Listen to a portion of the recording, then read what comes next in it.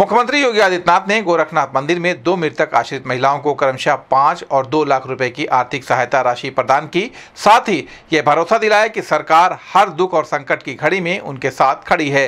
खरनी क्षेत्र के बेलवाडाड़ी निवासी धर्मात्मा सिंह के निधन के बाद परिवार को आर्थिक सहायता देने के उद्देश्य से मुख्यमंत्री ने उनकी पत्नी कमलेश सिंह को मुख्यमंत्री राहत कोष से 5 लाख रुपए का चेक सौंपा। चेक प्रदान करने के साथ ही मुख्यमंत्री ने परिवार की स्थिति के बारे में जानकारी ली और संकट में हर संभव मदद का आश्वासन दिया।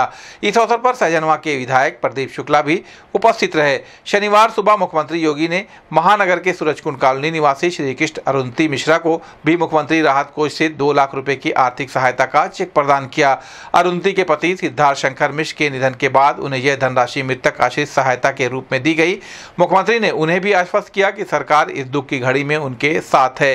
गोरखनाथ मंदिर में मुख्यमंत्री योगी आदित्यनाथ ने गंभीर बीमारी से जूझ रहे पिपराइच निवासी चंदन जायसवाल को इलाज के लिए 1.5 लाख रुपए की आर्थिक सहायता का चेक भी प्रदान किया। यह धनराशि मुख्यमंत्री विवेकाधीन कोष से दी गई।